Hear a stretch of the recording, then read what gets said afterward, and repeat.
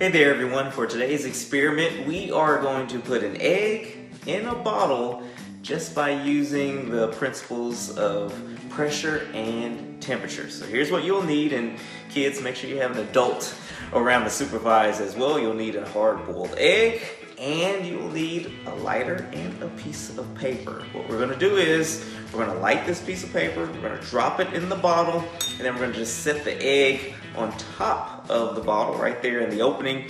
And what will happen is the egg will be drawn down into the bottle. Just make sure that the opening is just slightly smaller than the diameter of the egg. So here we go.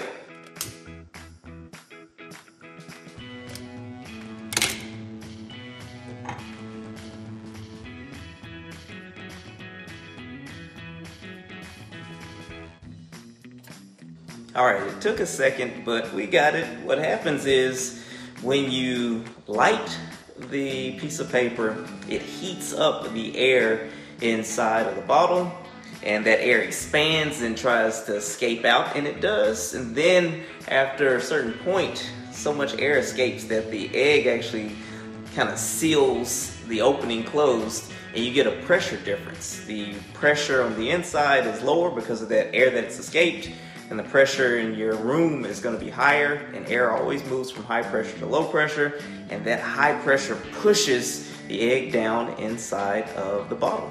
And that's a look at your experiment for today.